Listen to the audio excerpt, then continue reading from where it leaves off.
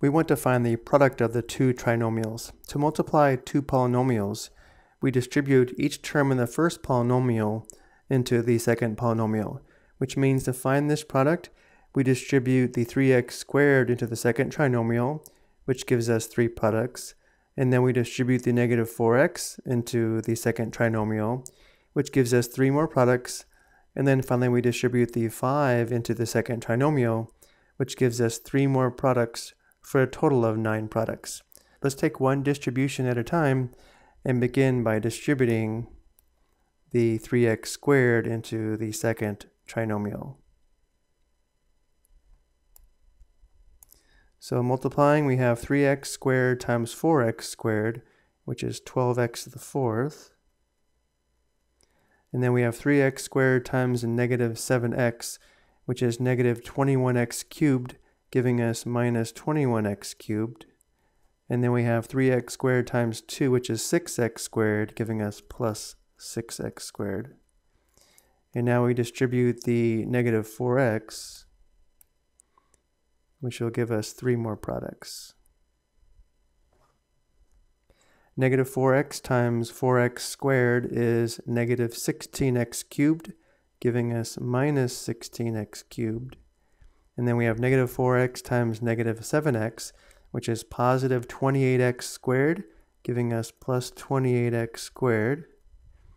And then we have negative 4x times 2, which is negative 8x, giving us minus 8x. And now we distribute the 5 into the second trinomial, which gives us the final 3 products. 5 times 4x squared is 20x squared, giving us plus 20x squared. And then we have 5 times negative 7x, which is negative 35x, giving us minus 35x. And then finally we have 5 times 2, which is 10, giving us plus 10. And now we combine like terms. Notice we have 2x cubed terms. We have 3x squared terms.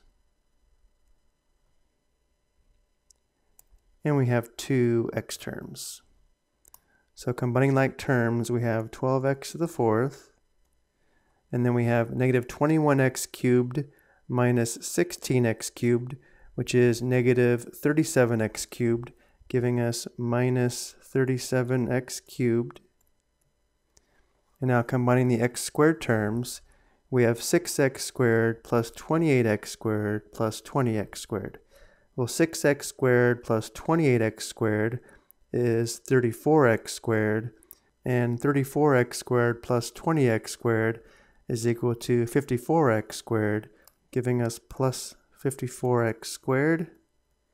And now combining the x terms, we have negative 8x minus 35x, which is negative 43x, giving us minus 43x, and we still have plus 10.